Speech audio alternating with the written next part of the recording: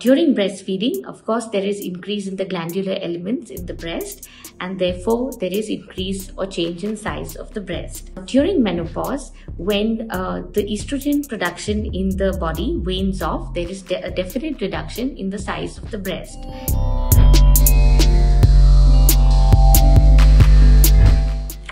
So today we are going to talk about changes in the breast in women. Humans are mammals and they produce milk to feed their young. The breast consists of therefore milk glands, fatty tissue and fibers.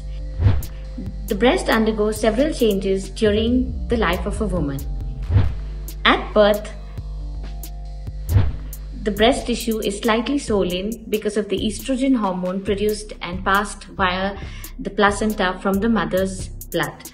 And therefore, there may be a slight swelling, and sometimes neonates can also get little bit secretions. At puberty, when growth spurt happens, so does the breast tissue increase and breast buds become prominent, and eventually the breast gets formed. Whenever there is weight gain, the fatty tissue of the breast may increase and cause change in size of the breast.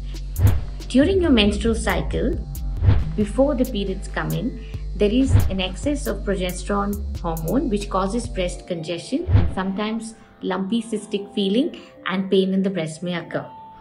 During pregnancy, the hormones estrogen and progesterone increase the breast tissue, help in the glandular growth, and therefore there is change in the size of the breast as well as the areola. During breastfeeding, of course, there is increase in the glandular elements in the breast, and therefore there is increase or change in size of the breast. After breastfeeding finishes, the breast tissue does regress and the glandular elements do regress, and there is a change in size and reduction in the size of the breast. During menopause, when the estrogen production in the body wanes off, there is a definite reduction in the size of the breast.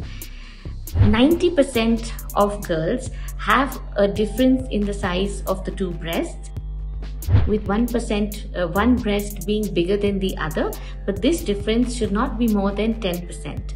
If there is a difference in size between both the breasts, and this is very prominent, you may need cosmetic surgery.